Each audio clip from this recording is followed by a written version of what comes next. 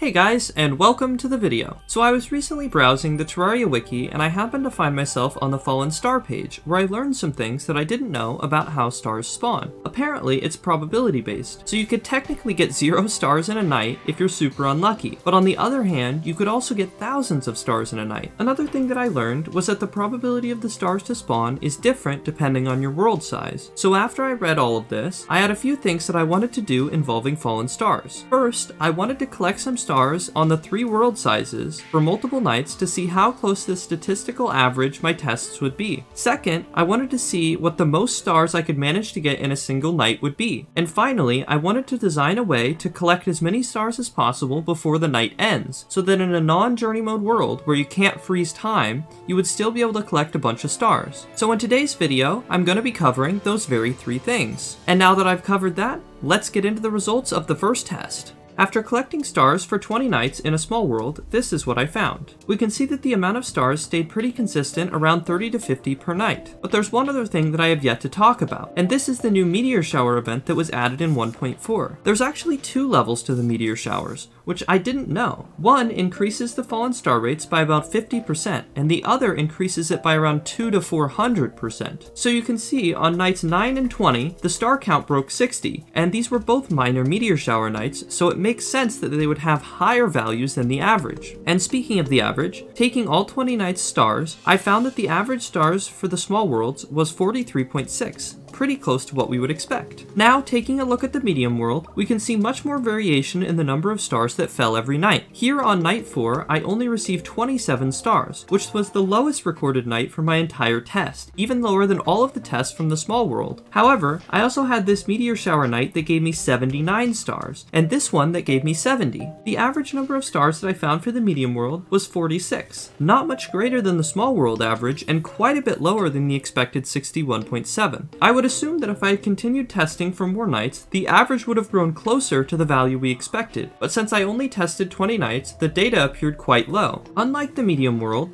the large world stayed pretty consistent. I did, however, have this major meteor shower here that resulted in 296 stars, as well as these smaller but still substantial meteor showers here and here. The average number of fallen stars that I found for the large world was 101, which is quite a bit higher than the expected 81. However, if I remove these meteor showers from the calculation, the average becomes 84, an almost perfect match. Now, I think the reason that the large world saw such a significant boost from the meteor showers, while the other 2 world sizes stayed relatively close to their statistical averages, is because the large world already has a high chance of spawning stars. So when the meteor shower event multiplies this chance by 4, the resulting probability is a lot higher than any of the other worlds can achieve. But with that, I've completed my first test, so on to the second one. During the large world testing, I did manage to get 296 stars in a night, which was by far the most stars that I got in any of the tests. But I wanted to get even higher. So I loaded back into the large world and surveyed another 50 nights. And when this was all said and done, I managed to get 342 stars in one night. To put this into perspective,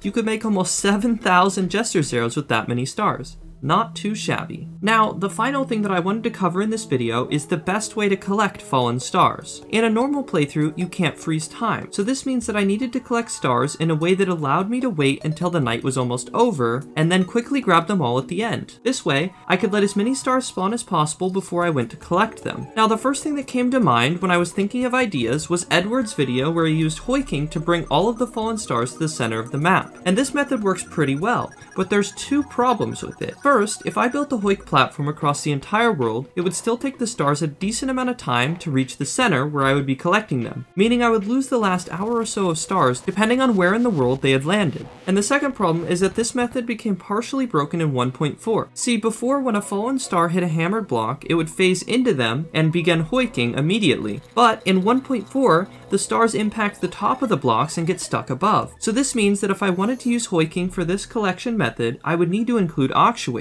And after thinking about it for a bit, I settled on this design here. I have these small sections of blocks that I can actuate to hoik the stars, and in between these sections, I have a chain of teleporters. Now, if you're curious why I haven't uploaded a video in about a week, this is why. Making this crazy long teleporter chain took forever, even with T-Edit, but I did manage to complete it. And I found that when it is used, it has around a 95% efficiency, meaning that out of every 100 stars that fall in a world, you should be able to collect around 95 of them. them. How it works is I have a long counter that is set up at the center of the world, and as an input to this counter, I have a Hoik engine, which makes it count up extremely quickly. And then I just simply took all of the outputs from the counter and connected them to the teleporters in a sequence from left to right. When using these teleporters, it takes around 10 seconds to cross the world. So, around 15 seconds before the night ends, I actuate the blocks and let the stars fall. Then I turn the blocks back on to a solid state, which allows the stars to hoik to the teleporters. And finally, 10 seconds before the night is over, I activate the teleporter chain and collect the stars.